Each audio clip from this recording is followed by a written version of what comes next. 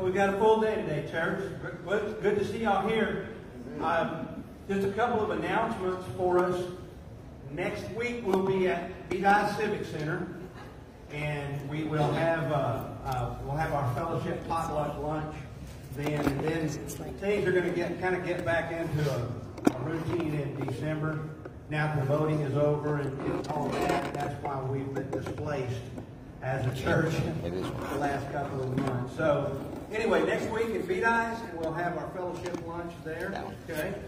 And then the following Sunday, we'll be back here on the 24th. And that's going to be a great day in the Lord. We have 2 baptisms that day planned. And that's going to be awesome. So, yeah, looking forward to that.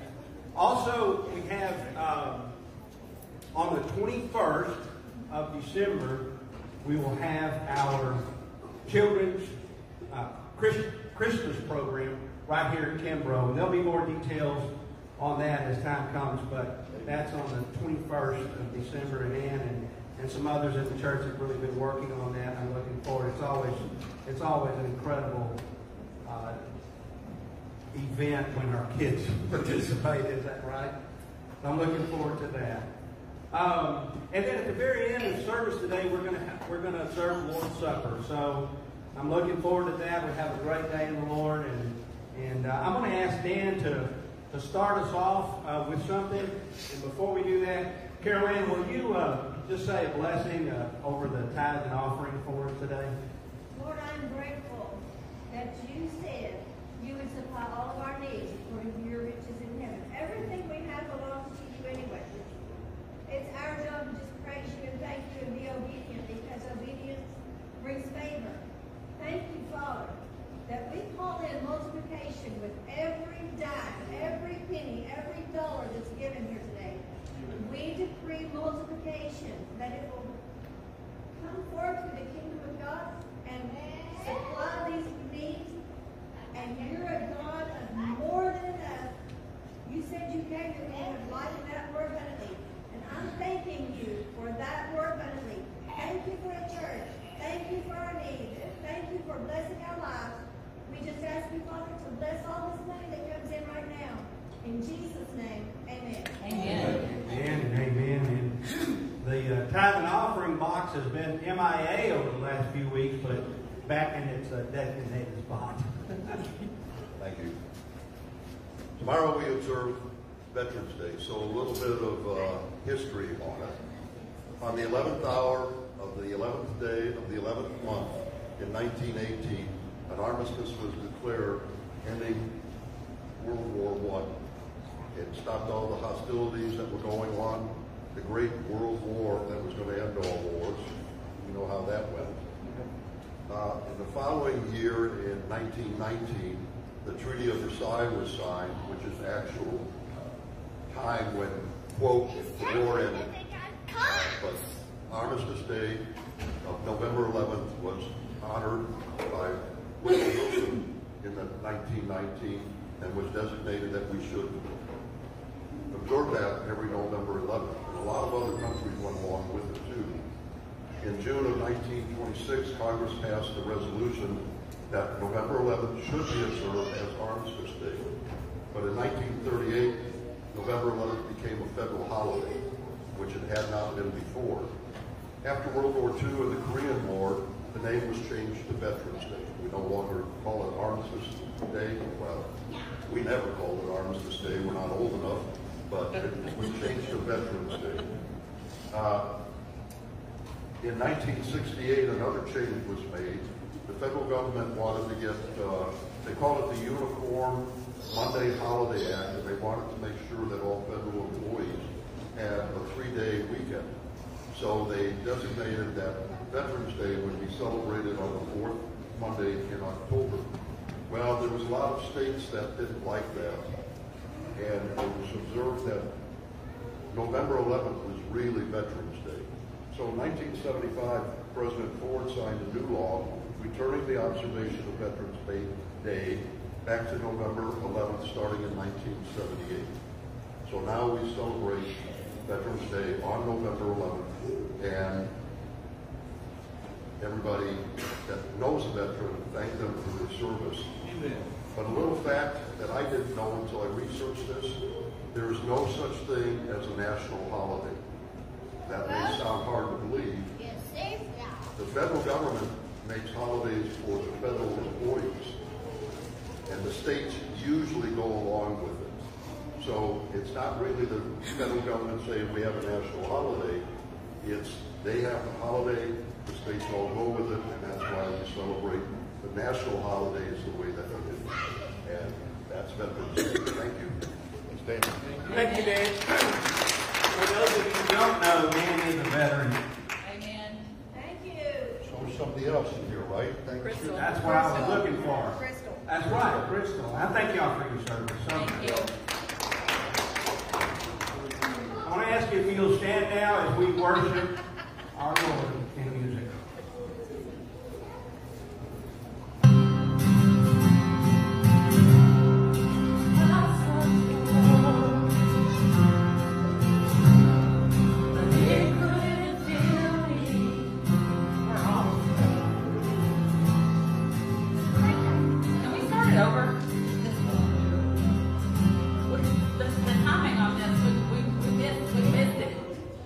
There we go.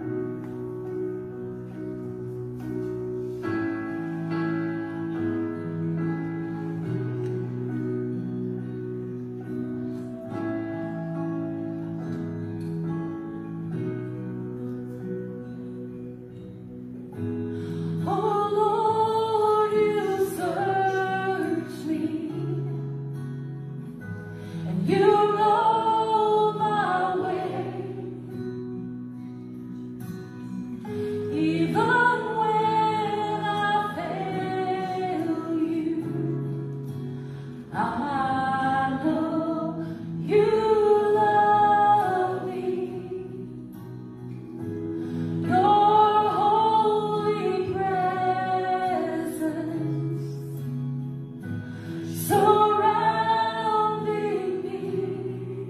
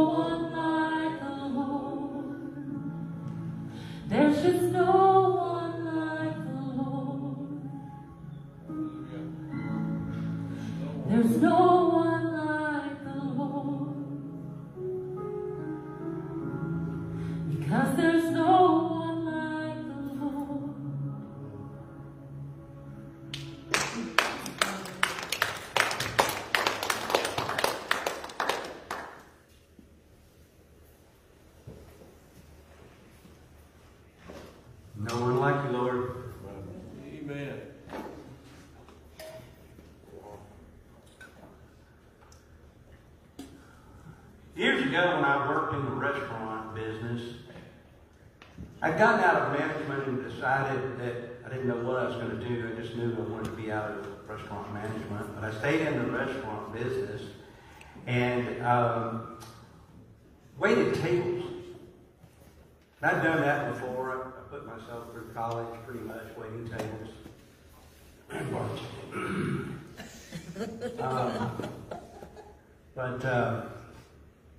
Anyway, so one night I was waiting tables and I was taking an order.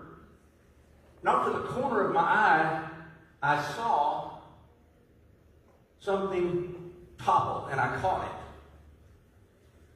Well, at this restaurant we had these heavy wooden high chairs. And they were to put toddlers in. But when a toddler was too small for the high chair and they were in their baby carrier, we turned it upside down and put the carrier in that space. And we just thought that was the most ingenious idea until that day when I was waiting tables and it toppled and I just caught it. Y'all hold on to that for a minute. We're taking a break from the 7 feasts this week. We're going to finish that up next week. And then I want to remind you the following week is your chance to share with the church what you gleaned from the 7 feasts. Whether it was something that was that you learned from what I brought or you did some digging on your own. I look forward to hearing what you have to say about the 7 feasts and what you've learned. So, the reason we're doing that is because I'm going to ask Roman and Renee to come on up. I stopped Renee in her tracks. She was boogieing right on along there. Lisa, if you'll come up with them.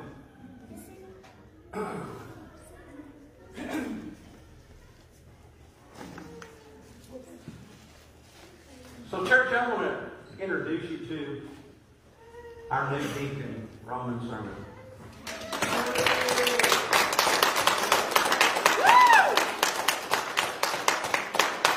We've got a little gift for y'all there. And so I'm going to ask y'all to sit in the front today. All right?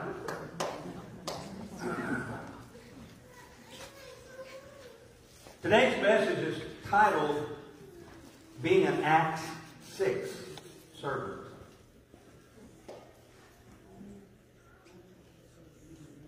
And I'm going to tell you that this message is especially for y'all. So somewhere down the road when someone says, have you ever felt like the preacher was giving a sermon especially for you or directly talking to you? You can confidently say, yes, I have.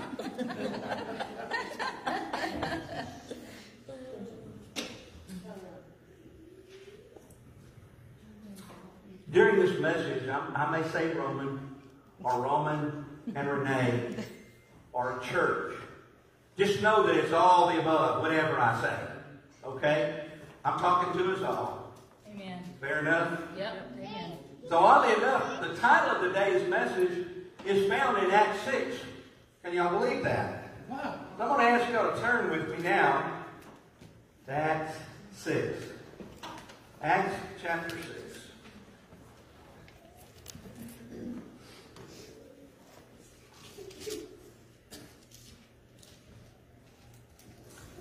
I'm also going to ask that you stand with me as we honor God while we read His Word.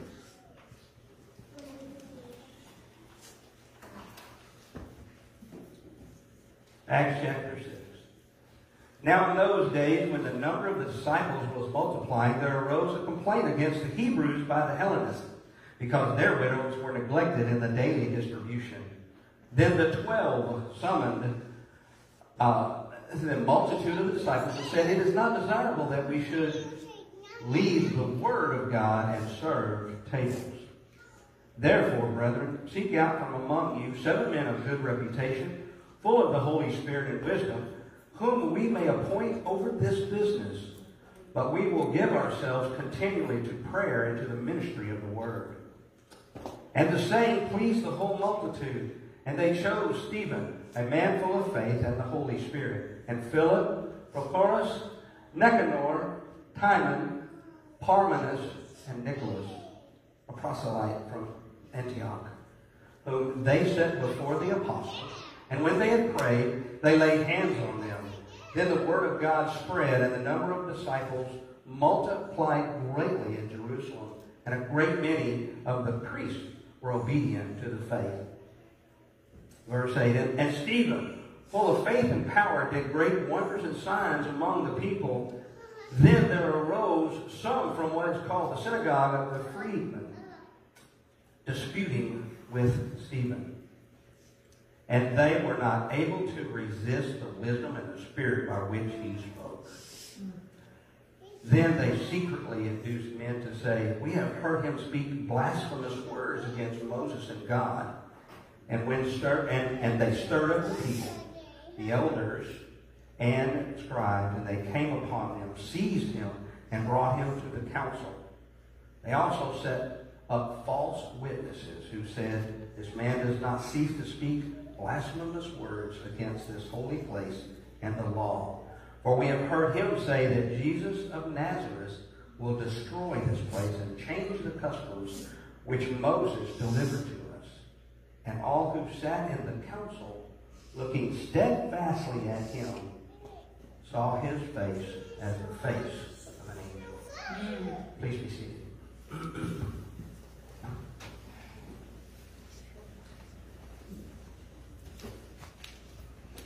Church, I want you to know that about 3 months ago, after counseling with Dan, it was decided to approach Roman and Renee with this business of being a deacon. And when we met with them, Lisa and I met with them initially. When we met with them, I asked them to pray and have plenty of discussion among themselves, including their children, about what's being presented to them and offered and asked of them. I gave them some information to look over and encouraged them to call me with any questions or concerns that they may have. And I assured them that there was no time frame on this, that I wanted them to be comfortable with their decision, and that whatever their decision was, it was all going to be good. I wasn't worried about it. So fast forward a couple of months. Last week I mentioned to you that I had a revelation during Trace Diaz, and I intentionally didn't reveal that revelation to you because I was saving it for today. So, just a quick recap. I fast almost every Trace Diaz when I serve, and so I was struggling a little bit with not being assured of my reasoning behind my fasting, and I was questioning, was my heart right? Was my intent right? What was I hoping to gain as a result of doing that fasting during those weekends? And so, in a very, very intense moment, God put this on my heart. Because he knows I've been struggling with this, and he put this on my heart. He said, Crosspoint Church doesn't have the leadership in place for growth. Wow. Crosspoint Church does not have the leadership in place for growth. And later on in that weekend, I thought about Jesus talking about building on the sand and building on the solid rock. And I believe God was saying, you're building on sand right now. Get solid. Wow. I had already approached Roman, like I said, a couple of months before. And I've been struggling for a few years about growth. And one of the things that we've really worked on is discipleship and having spiritual growth for that readiness of the physical numbers growth. But that one really put me at ease. And it also let me know should probably keep on fasting during those weekends.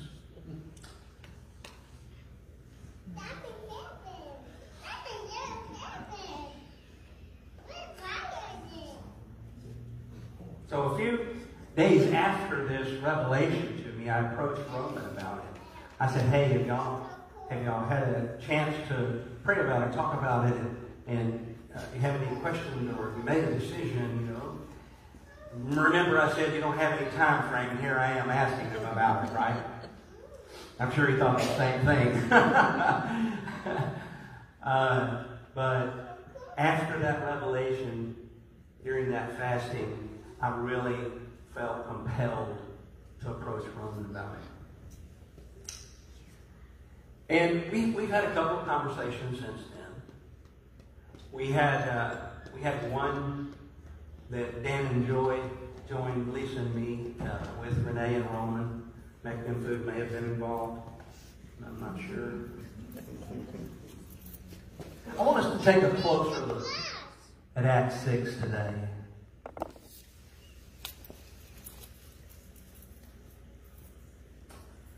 I'm reading most of this out of the New King James Version. The heading or the pericope on it says, 7 chosen to serve. Verse 1, now in those days when the number of the disciples was multiplying, there arose a complaint against the Hebrews by the Hellenists because their widows were neglected in the daily distribution. Now some of the versions or translations you read say in food, distribution of food. But the reality was there were more things than just the food involved, that they felt like the widows were being neglected. So my first question to you today is, ever heard a complaint in church? Now, no, I don't mean Cross Point. I know there's never been a complaint here. I'm talking about all the other churches. Ever heard a complaint? The best I could tell when I was going through all of this is the first time that it was recorded of an issue within the church. There's infighting, as it were. These two factions were the Hebrews, and they were natives of Israel who spoke Hebrew and Aramaic. And the Hellenists were Jews, but they were from the Greco-Roman world, and they spoke Greek. So this is happening, if you remember that very first part of the verse, this was happening in a growth period. So they were going through some growing pains, y'all. And in the result, there were things being overlooked. You know, that's a lot of times what happens with rapid growth. Things fall through the cracks. Some maybe not so important, but some other really, really important things. And so this was addressed, and the apostles didn't take light of it. But we see even in that early church that there wasn't perfection.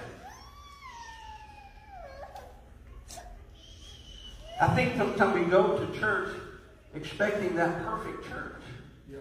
Looking for everything to be just like we want it to be. And I saw something this week that really hit me. It says, if your church shortcomings distress you, ask yourself, would a perfect church have me? That's a tough one, isn't it? And if the answer is no, let's just go ahead and start today about improving and making your church better. That's a good idea. That's a good idea. Amen. So next, the 12 were presented with this issue, this problem. And so verse 2 says, then the 12 summoned the multitude of the disciples and said, it is not desirable that we should leave the word of God and serve tables. And it's my belief that the apostles didn't think this work was above them. It's just my belief that if they were distracted by this, then they weren't answering their true calling of evangelism. Yes, okay? So they needed to continue to devote themselves to what God had called them to do. But it was a real issue, right? There's no question about that. It required a real solution. They needed help, and they recognized that fact. So, in regards to the importance of serving tables, I'd like to go back to the Great High Church in 1960, as it became known, or as I named it last week. But don't you think those parents maybe walked out of there with a different perspective about serving tables than when they got there? Yes, sir. I know I did. That was over 30 years ago, y'all. And Lisa and I haven't talked about it in a long time, but we did this week. And my point there is, this is not a small thing, y'all. Amen. It's not a small thing. No. It's not a mundane task Amen. that you're being asked to accept. Amen. It's a vital part of a healthy, growing church. Amen. Verse 3, therefore, brethren, seek out from among you 7 men of good reputation, full of the Holy Spirit and wisdom, whom we may appoint over this business. But we will give ourselves continually to prayer and to the ministry of the word. It's funny because, man, I've read this over the last 3 weeks. I have read chapter 6 over and over and over again. And up until a few days ago, it didn't hit me. But verse 2 says, then the 12 summoned a multitude of the disciples and said, it is not desirable that we should leave the word of God and serve table. Verse 4 says, but we will give ourselves continually to prayer and to the ministry of the word. Amen. So they're adding that on there. They're realizing that's a big part of it too.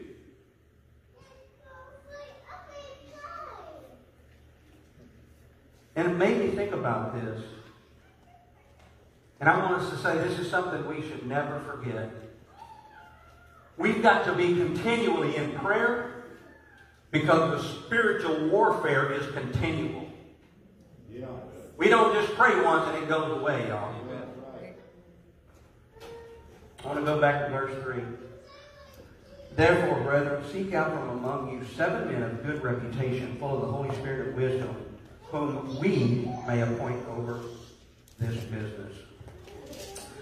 Church, I want you to know, of the 15 verses in this chapter, this is the one I struggled with the most. And if you'll allow me, I'll explain that to you. Years ago, I was part of a startup church, and I was appointed the first elder of that church. And then as the church grew, we added elders, and we call them lay pastors, but they're deacons. It's the same thing. But it became by way of vote. And to a degree, I won't say a large degree, to a degree, it was a popularity contest. Uh-huh. Yeah. I don't remember of any of those votes where it was explained, this person is full of wisdom, this person is full of the Holy Spirit. Ooh, come on. None of that. It was just a list of candidates. Yeah. Wow. So I don't want you to feel like that, I'm talking to you, church. I don't want you to feel like this has been dismissed by you not being included in this decision. And I've especially seen it with pastors, when pastors were voted for.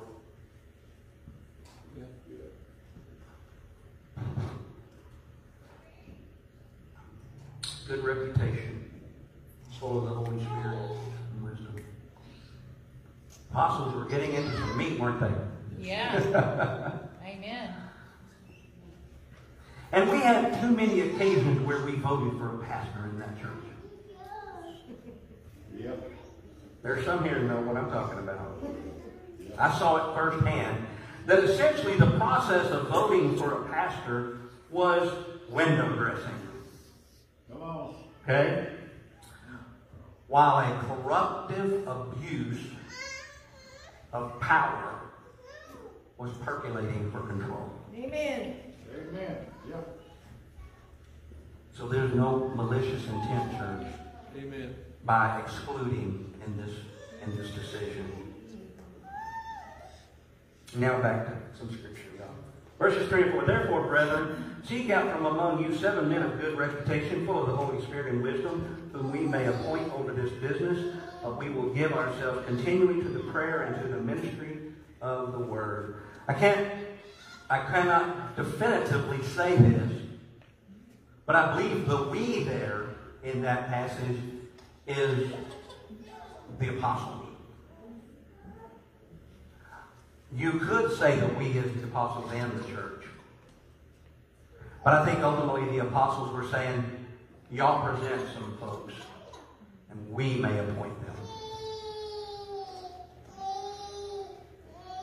Verse 5, and the saying pleased the whole multitude, and they chose Stephen, a man full of faith and the Holy Spirit, and Philip, Prochorus, Nicanor, Timon, Parmenas, and Nicholas, proselyte from Antioch.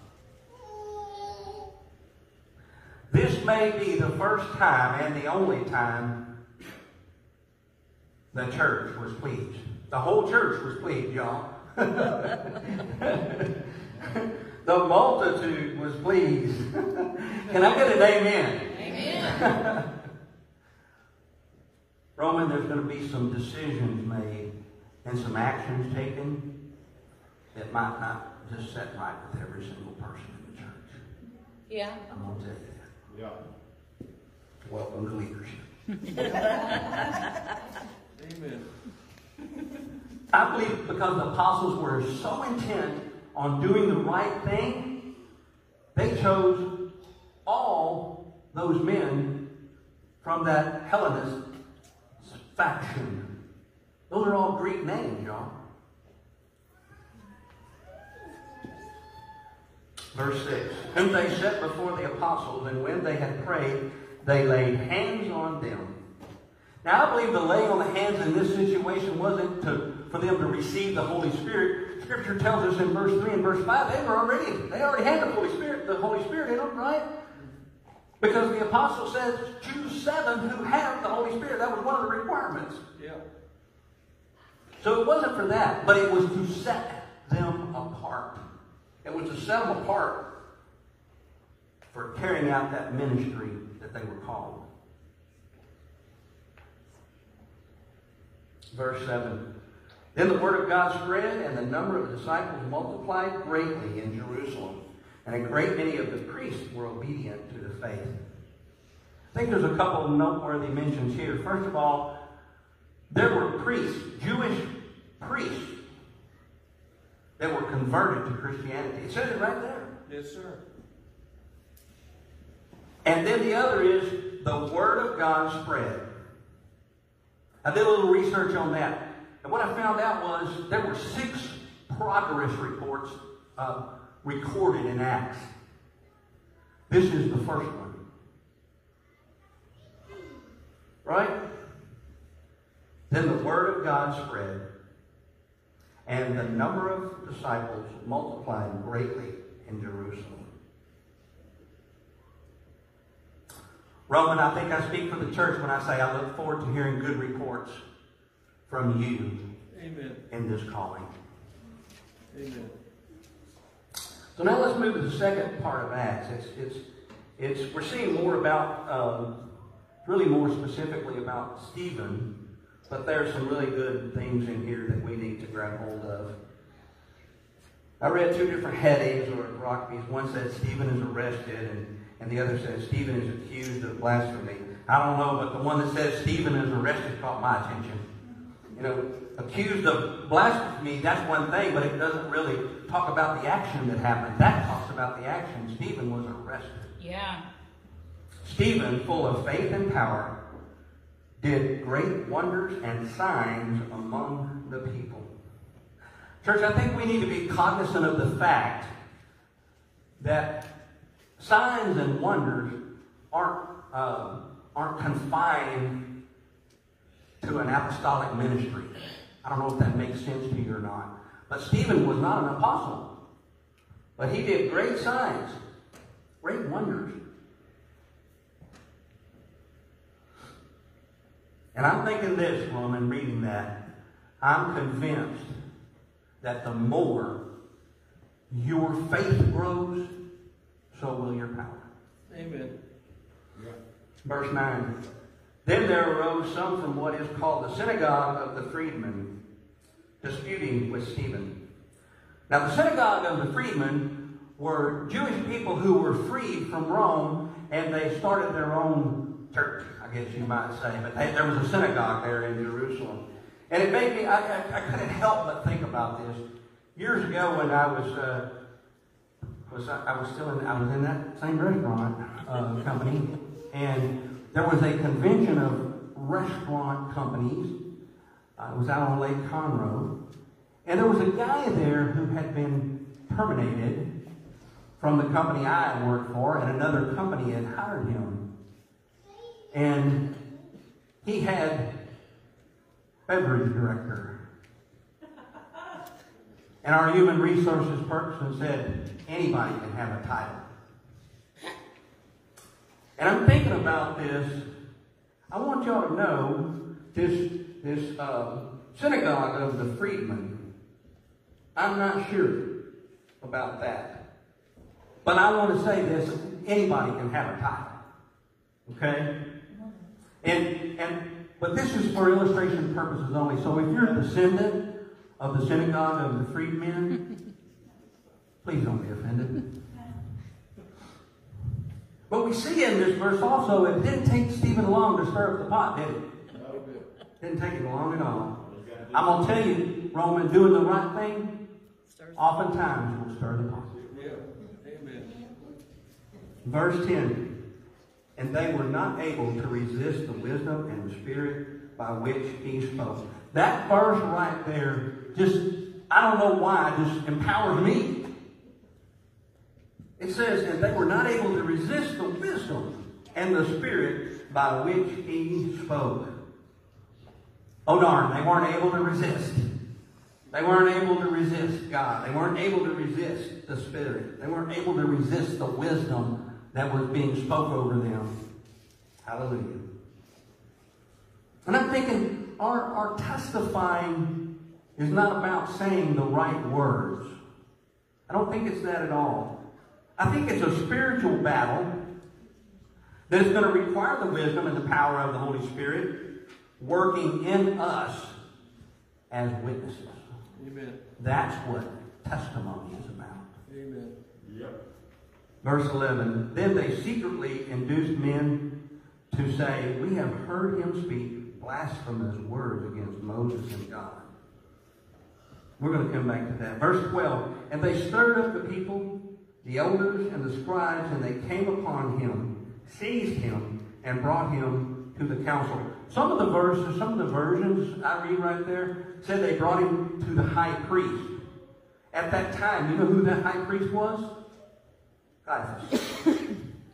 The same one that accused Jesus.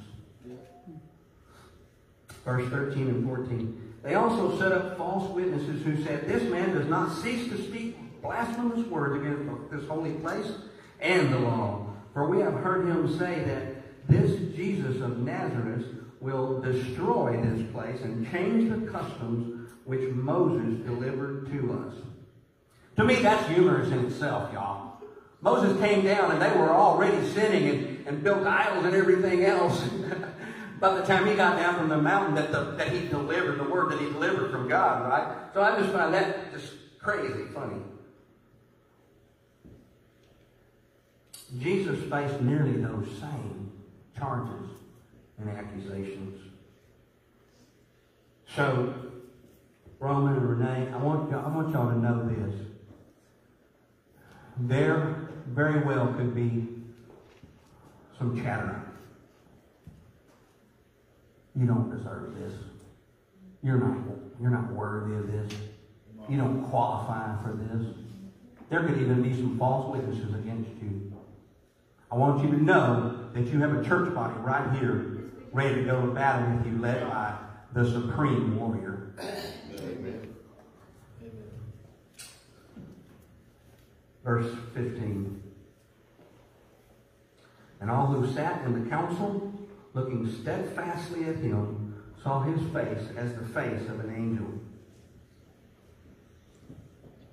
Even Stephen's enemies could recognize God's presence in Stephen's life.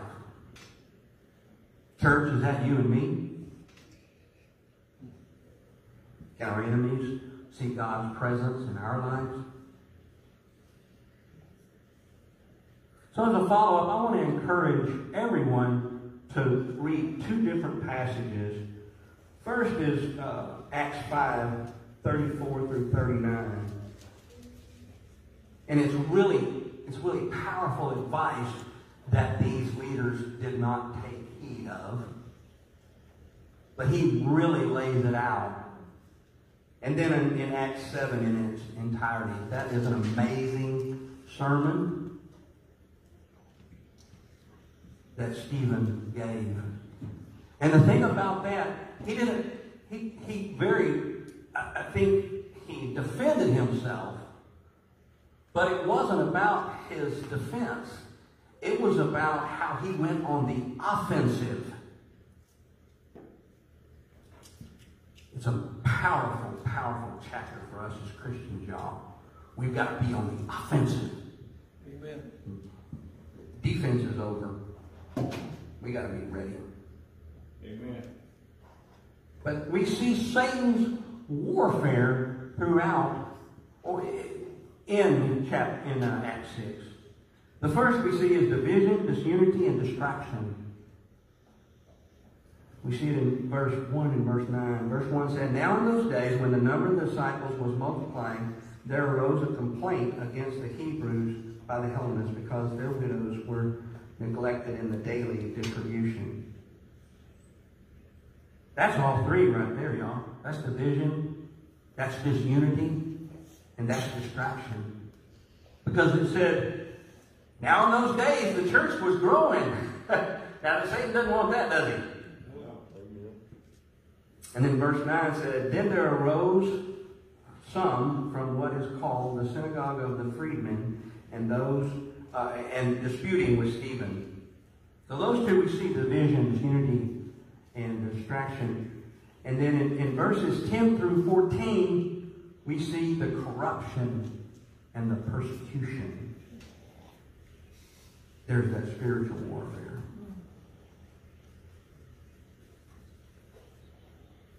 So as we get close to the close here, y'all, I want to throw this challenge out to us, the church, and that's this. Have their backs. Be there when they need us. And pray, pray, pray. Amen. And here's my challenge to you, Roman and Renee. Be willing to serve God in whatever way He calls you to serve. Be full of the Holy Spirit, like Stephen. And honor Holy Scripture. I love this, what Paul says in 2 Timothy 2:15. Be diligent to present yourself approved to God, a worker who does not need to be ashamed, rightly dividing the word of truth. Amen. That's some good stuff from Paul right there. But here's one other thing. In this journey, I want you to remember you have no idea whose life you're going to impact for God's glory.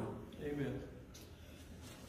Think about Stephen having the impact he had, his life and death that he had on Paul for God's glory.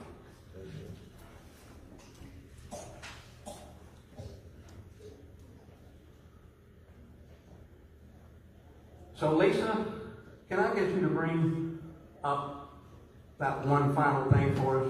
As I congratulate Roman for officially becoming part of the problem-solving side of the equation of church. Amen. So y'all come on up. Johan, if you will, get the children if they're not already here. They're not already here? Yep, we're ready. They're all in here. Okay, good deal. Roman and Renee, y'all come on up.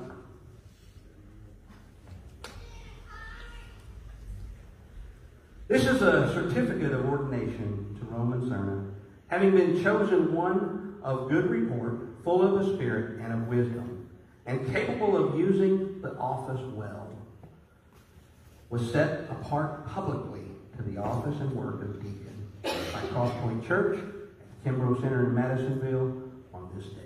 Congratulations to you, my brother.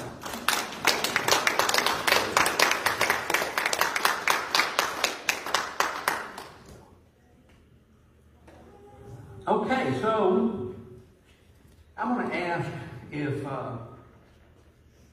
Brother Dan and Jimmy and Pastor Malcolm will come forward.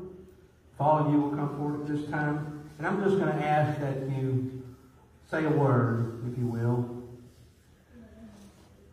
over Roman and Renee. Just whatever's on your heart. I don't know where that microphone went. Thank you.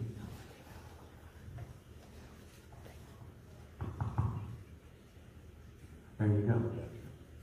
Y'all come on up. I was looking into the deacon, and we talked, as you know, Ray and I have talked several times, and a passage that's very important in this is 1 Timothy 3:8. In the same way, deacons are to be worthy of respect, sincere, not indulging in much wine, and not pursuing dishonest gain. They must hold of the deep truths of the faith with a clear conscience.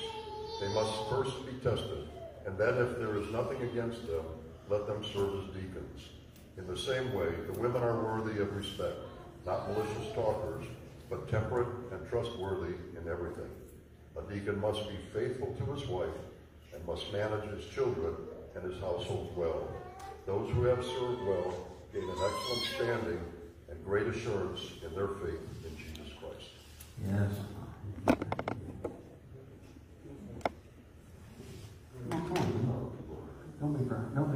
Don't be afraid, you can't.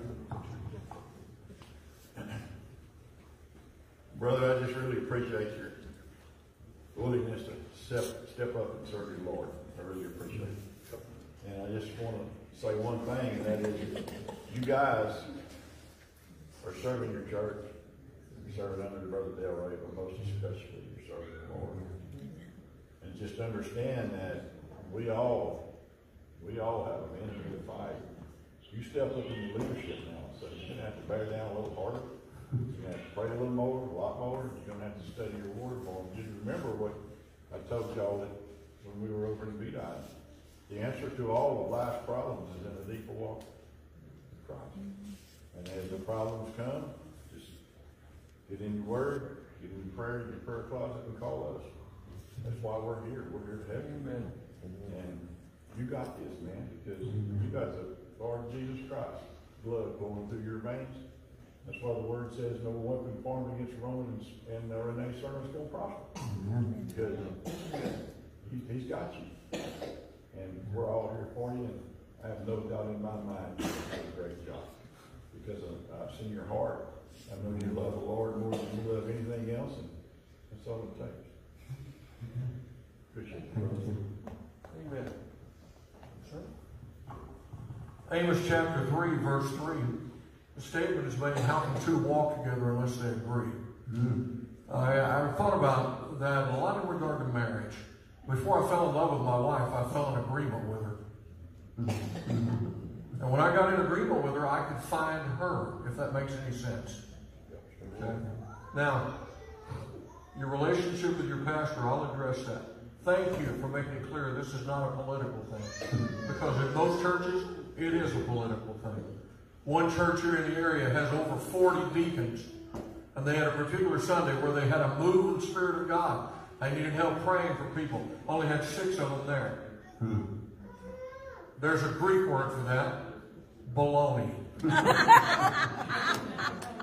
We can do better than that. How about an amen? Amen. I remember when I met you guys in the House of Hope, I saw the hand of God on you. I can't say that to everybody I see.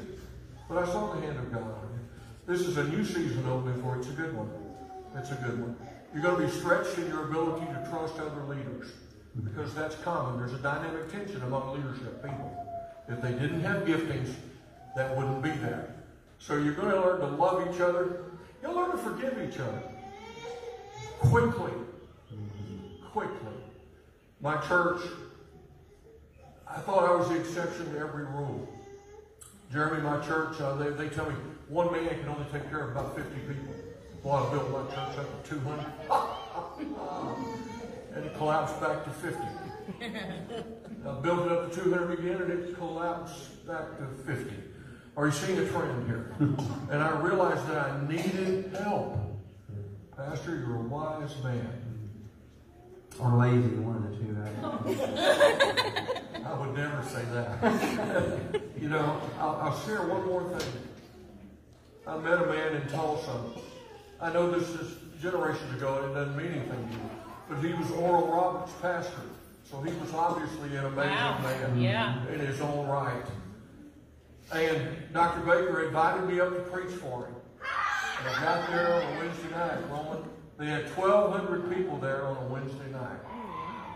That church had grown like crazy. Pastor Lisa, I went back the next year on a Sunday morning. I'm thinking, oh, that's going to be great. Less than 200 people there. Why? He hadn't involved any other leadership people. And the thing collapsed under its own weight. There are good days ahead for this church. And this is one of those salient moments that we'll look back and we'll see. That the base grew broader and the tower can go taller now because of this moment. Thank you all. Thank you for involving me today. I appreciate it. Love you guys.